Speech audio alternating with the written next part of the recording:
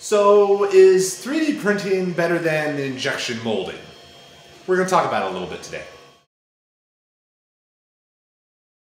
So 3D printing and injection molding, it really depends on the process that you're working with because the context of your project matters.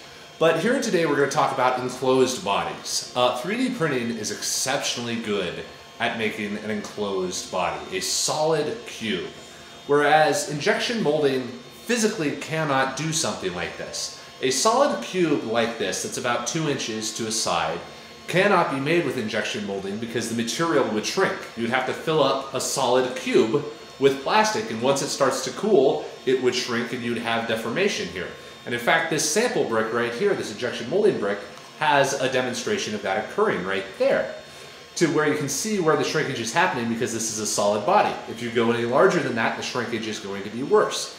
So yes, 3D printing can make fully enclosed bodies that appear to be solid all the way through, even though they're technically not. This one is filled in with infill.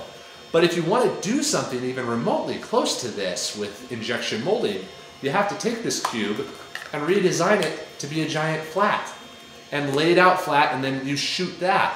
And that's not very handy or not very useful when you can have a solid brick right here. Now, if you wanted to get a similar kind of form factor as this without going flat, something you can do with injection molding is put a cavity on the backside of it, but that doesn't really gain you anything because, again, fully solid cube, 6 sides, all of them covered.